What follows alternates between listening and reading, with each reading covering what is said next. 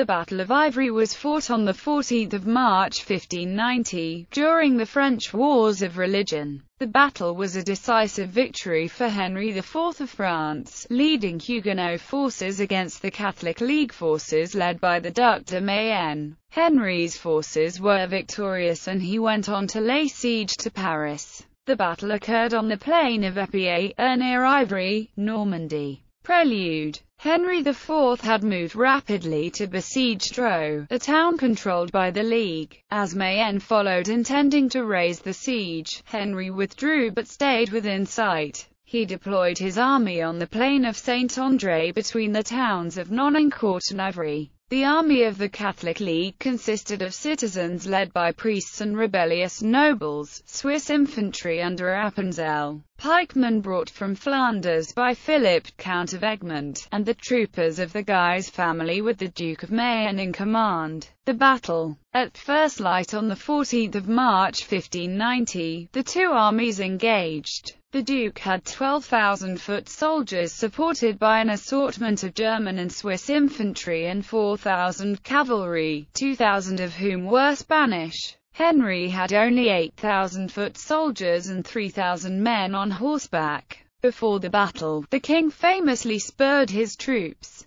"Companions, if you today run at risk with me, I will also run at risk with you. I will be victorious or die. God is with us. Look at his and our enemies. Look at your king. Hold your ranks, I beg of you, and if the heat of battle makes you leave them, think also of rallying back. Therein lies the key to victory. You will find it among those 3 trees that you can see over there on your right side. If you lose your ensigns, cornets or flags, do never lose sight of my panache. You will always find it on the road to honor and victory." The action began with a few deadly cannon volleys from the 6 pieces of the Royal Artillery, which was under the command of the Master, La Guiche. The cavalry of the two sides then clashed with a dreadful force. The Duke of Mayenne followed up with the mercenary troops of the Guelders and Almain across the open field. The mercenaries, who were mostly sympathetic to the Protestant cause, fired in the air and put their spears in rest. Mayenne charged with such a fury that after a terrible fusillade and a struggle of a full quarter of an hour which left the field covered with dead, following the defection of his mercenaries, the opposing left flank fled and the right was pierced and gave way. Aumont soon overcame the League's light horse and their royalist counterparts retreated under the attack of the Walloon squadron backed up by 2 squadrons from the League. It was then the turn of the Maréchal d'Aumont, the Duc de Montpensier and the Baron de Biron to charge the foreign cavalry, forcing it into a retreat. Marshal de Biron, in command of the rear guard, joined up with the king who, without stopping after his victory, had crossed the river in pursuit of the enemy.